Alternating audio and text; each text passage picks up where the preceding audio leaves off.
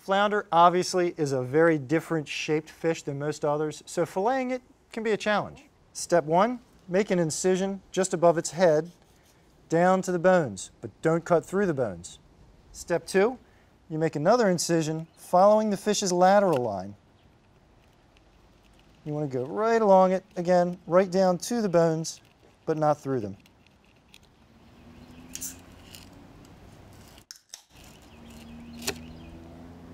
Step 3, now that the fish has been split open like this, you can insert the knife and slide it right along those bones to take the meat off.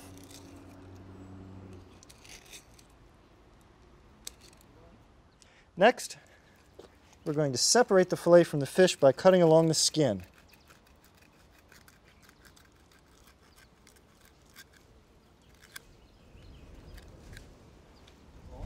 Here's where a lot of people make a mistake and cut the fillet all the way off. If you leave it attached, it makes it really easy to skin the fillet.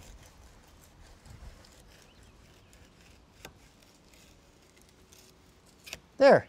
Now we have a nice chunk of flounder. The second half of the flounder comes off the same way, but you want to watch out for the belly section here.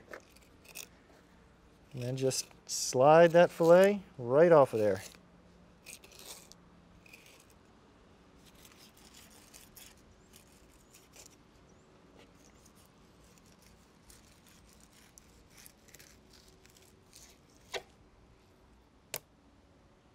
The second half of the fish goes exactly the same way. Just flip it over, make your cut here, follow the lateral line, and slide each fillet off.